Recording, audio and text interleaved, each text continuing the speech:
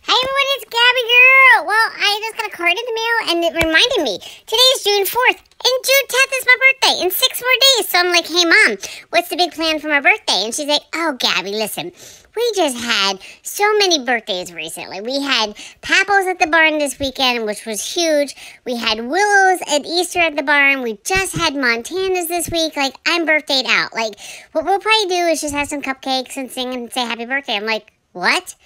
And she's like, remember, we had a big birthday party at the dog park last year. And I'm like, that was a year ago.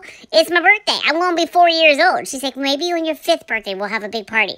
I was like, seriously? She's like, maybe what we'll do is we'll get in the convertible, we'll go to McDonald's, and we'll sit on the patio, and we will have a cheeseburger. I'm like, I better get ice cream, too, because this is ridiculous. Everybody else is getting a birthday, and you're birthdayed out. Whoever heard of such a thing? You know what it is, folks? It's because she has these other children and these other dogs, and, my birthday's last, so that's why I'm suffering. I need the February birthday, not the June 10th birthday, because now I am not having a party because she's birthdayed out. This is ridiculous. Whoever heard of such a thing?